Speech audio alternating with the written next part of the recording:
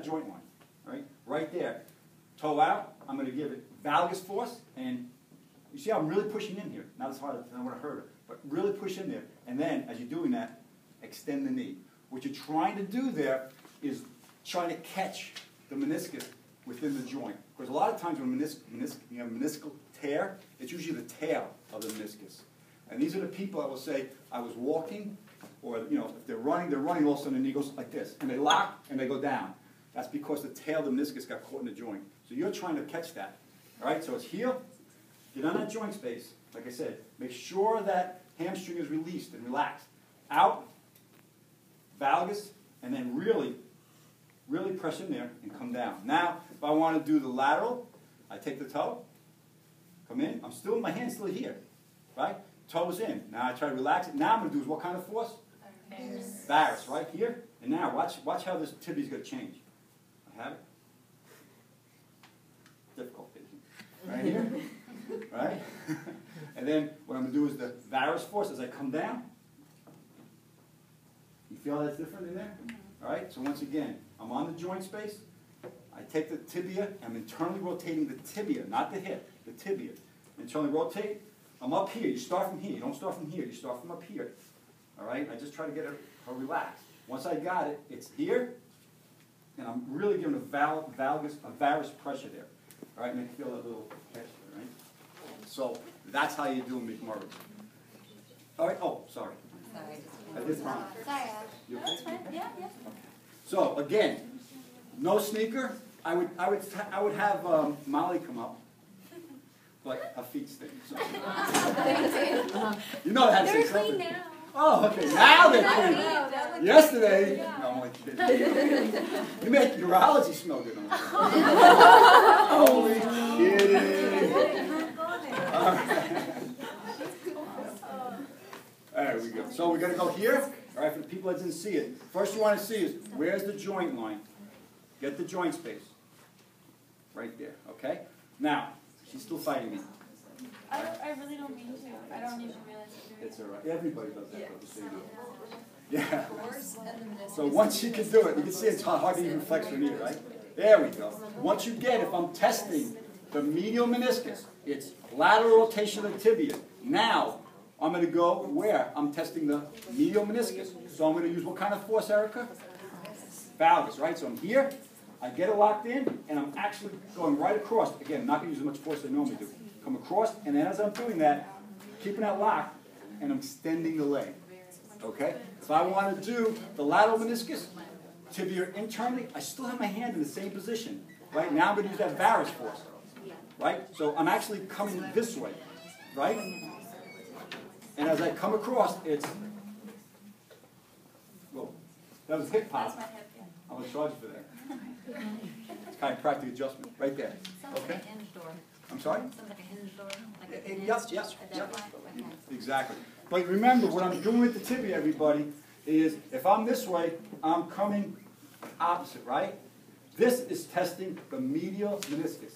So I'm really trying to torque this tibia this way. Lateral meniscus, I'm torquing the tibia this way, right? Because we're really trying to lock down that area to see if I can get the tail of the meniscus caught. All right? McMurray's okay? I know a lot of people do that wrong. A lot of people. With the valgus, you put the foot out. Okay. Here we go. No problem. So if I'm going external rotation, right, I'm going to be here. What meniscus am I trying to test, Rick? Medial. All right, so I'm testing the medial. So what I want to do is use a valgus force. So it's here. I feel it good. I come down, and I'm actually pushing this way, and I'm pushing the calcaneus that way, right? Laterally. So I'm going medial and lateral. And then as I come down, I'm keeping that force on there. Again, I don't want to do it hard. Keep it on there, and then you'll feel it. And what will happen is, again, if this were somebody to have that, I'd come down, all of a sudden we'd go and lock, just like that. Or they'd be like, wow, that really hurts. If it's easier for them to see, you can do it harder. Okay, no, I can actually hurt you. Okay. But the other thing, just so you know, a lot of times people come in, and I'll just palpate along the joint line, and guess what? If I have pain, the patient has pain along the joint line, 90% of the time it's a meniscal tear. That quickly you know. So if I go in there and they go, oh, wow, that really hurts, they're going for an MRI. They're going for an MRI. All right? But I'm giving you too much. I give too much information. All right, what do we got? Apples. Apples grind test. Karen, what are we testing for? Meniscus. Right, medial and lateral menisci. And again, hopefully, you might want to put this down one thing. I tried.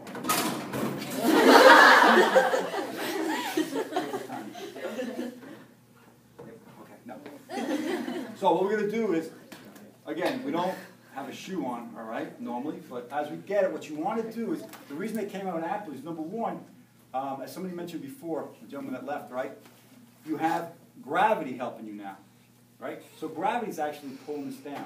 On top of that, you're going to add compressive force. If it were a really big person, I actually get on them, I don't get on them, I get down with my axillary area and I really press down, all right? Otherwise, you just come down here, you lock that femur in, right? You have pressure down and you're just grinding left and right, internally and externally. And the same thing you're looking for. When they go either a lock or they'll go, oh, it hurts. And you ask them where it hurts and then you know what you're dealing with. That's just actively grind. have to stabilize it. You don't actually have your hands on the menisci joint. Yeah, when I stabilize them there. Oh, you feel it. Well, you Oh. cannot get here. This is the joint line here, right? So from this position, you can't get to the actual joint line, like I did with McMurray's, right? Yeah. So here, all you can do is stabilize. Okay. And then you come straight down. Now, my hand is at the joint line, but it's not as right there, the anterior aspect of it. I'm more through the popliteal area, right? So you come in and you lock it in, though. You have to lock that femur down. You lock it in. You get down, and you're externally and internally rotating. And for your PD's test, I mean, what you're all expected to do is to do the technique. You're not going to be really, you could say this from this, but you're not going to say, oh yeah, I found something. That's what PD's all about, right? Okay? All right. What do we got? Ankles. All right, could you turn around, please? So that position I just had her in is called what? Wrong, right? Yeah, I plus one thing. Oh, it should have been. All right, so for the ankle, first thing you have to do is what? Inspect. So you just, of course, you would have socks and shoes off. We'd be looking for whatever performance you guys are looking for. Blah, blah, blah, blah. Okay, so you do all that. Next thing you do is what? Palpate. You're going to palpate, I would assume, the medial lateral malleolus, right? So you have the lateral, medial malleolus. The lateral malleolus is the most inferior aspect of what bone? The fibula. The medial malleolus is the most inferior aspect of the tibia.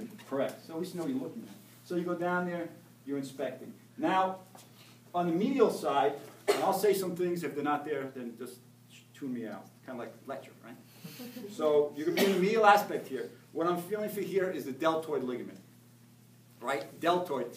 It came from the name because the deltoid symbol, something like, you know, that. It's actually made of 3 ligaments. Not that you have to know that, but it is. Extremely strong ligament. Then I'm going to come into this area.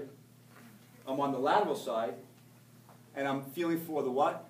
Anterior talofib, and also the posterior talofib. Which is the most sprained, stretched ligament of the ankle? Anterior talofib by far. That's the one when a person comes down, usually in basketball, something like that. They hit the foot, and they internally have inversion, and it stretches out the anterior talofib. The deltoid is so strong, right? For you to rupture or rip the deltoid, that's usually like a car accident or something like that. You don't, just by coming down somebody's ankle, the deltoid's not going to give out. The anterior talofib, though, you come down, you get that inversion, you stretch out that ATFL, anterior talofib, and then forever, ever more, you can walk and hit a pebble, and your ankle will just go like that. Once you stretch out a ligament, that's it. It doesn't have a good blood supply, so it doesn't come back like a muscle. Again, if you're Peyton Manning, you'll be going for that, you know, $900,000 surgery, and they'll go in there and they actually will take that ligament. If they have to cut it, they'll cut it, and they actually shorten and tighten it back up again. All right? But for the rest of us, we just live with it. You tape and you move on. All right? Any other thing? Any other structures? Oh, calcaneal fibula. Again, you come to the area back here. All right? Fibula is lateral, so you know it's going to be coming from the calcaneal bone up to that malleolus area, which is the fibula. Okay? What else? I'm sorry? Calcaneus and Achilles. Okay. For the calcaneus bone. Yeah, it just says calcaneus. All right, Yes. calcaneus bone is your heel Yeah. bone, and then the Achilles, of course, is there.